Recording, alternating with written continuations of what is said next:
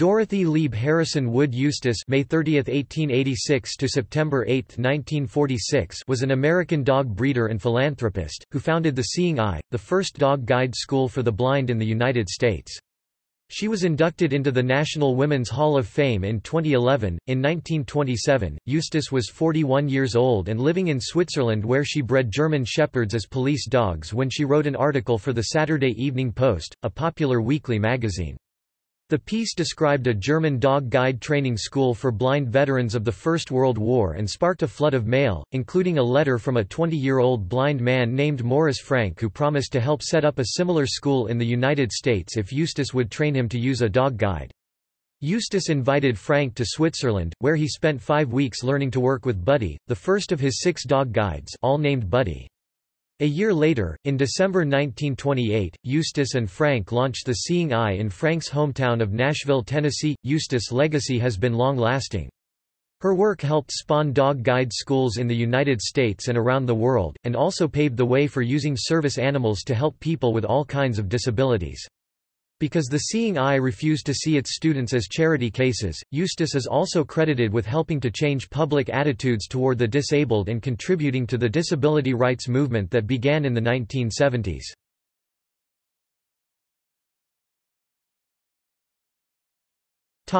Early life and education. The sixth and youngest child of businessman and philanthropist Charles Custis Harrison and his wife Ellen Nixon Waln Harrison, Eustis grew up in a prominent Philadelphia family whose social circle included some of the most influential people of their day. Her father, Charles C. Harrison, was the grandson of John Harrison, who established the first chemical factory in the United States. Charles owned a highly profitable sugar refinery, which he and his partners sold for a reported price of $10 million.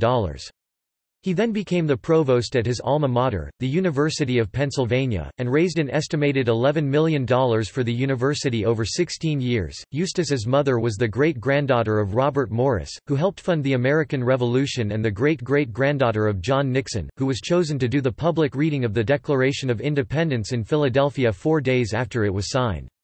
Ellen Harrison was also active at the University of Pennsylvania, raising money for the university hospital and overseeing the landscaping of the university grounds. Eustis attended the Agnes Irwin School, a private girls' school in Philadelphia from the fall of 1901 through the spring 1903, and then attended the Rathgorey School in England.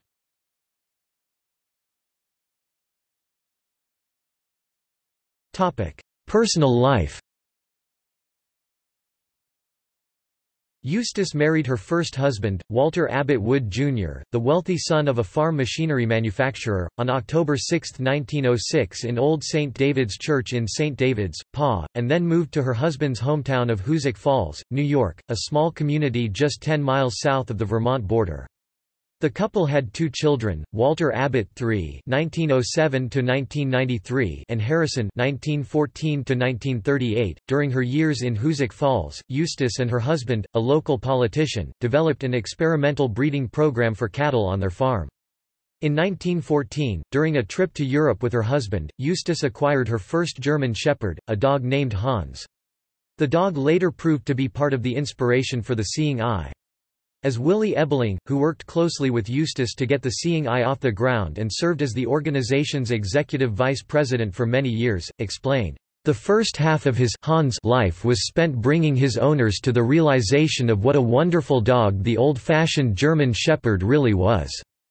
The last half of his life was spent watching his owners attempt to regain the old over the present-day breed, to find and retain the working temperament and the usefulness that was present in the breed before the Great War, World War I.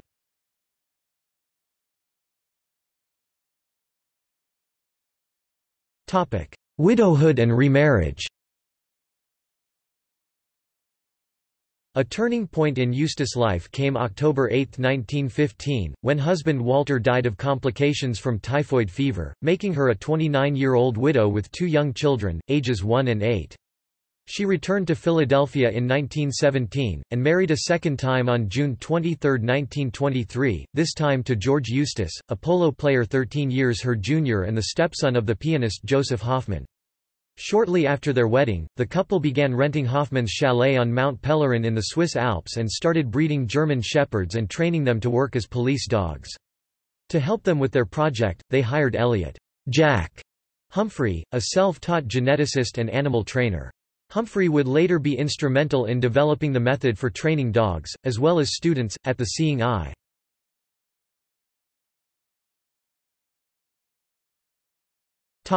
The Saturday Evening Post article. On November 5, 1927, the Saturday Evening Post published the article that would change Eustis' life.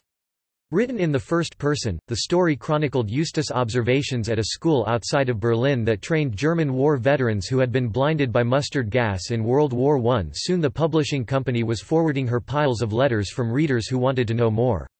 One stood out from the rest. It was from Morris Frank, the young man from Nashville, 10. "Is what you say really true?" Frank wrote. "If so, I want one of those dogs. And I am not alone. Thousands of blind like me abhor being dependent on others. Help me and I will help them.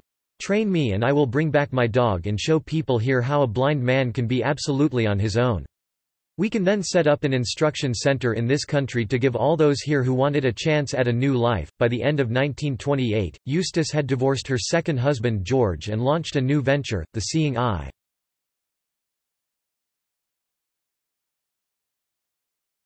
The Seeing Eye. For the first 3 years of its existence, the Seeing Eye had no permanent facility, so trainers traveled to different cities to hold their classes. That changed in 1931, when Eustis purchased a 10-bedroom mansion in Whippany, New Jersey that had enough room to house students while they were learning to work with their dogs. The school relocated to a newly constructed, and more user-friendly facility in Morristown in 1966. Eustis continued to play an active role in the affairs of the Seeing Eye until 1940, when she resigned as president and took on the role of honorary president and a member of the board of trustees. By then she had also become increasingly more devoted to Christian Science, and had begun a Christian Science healing practice. Although she grew up in the Episcopal Church, she became a Christian Scientist around 1926. Eustis continued the practice until 1945, the year before she died. Eustis died in her New York City home on September 8, 1946. She was 60 years old.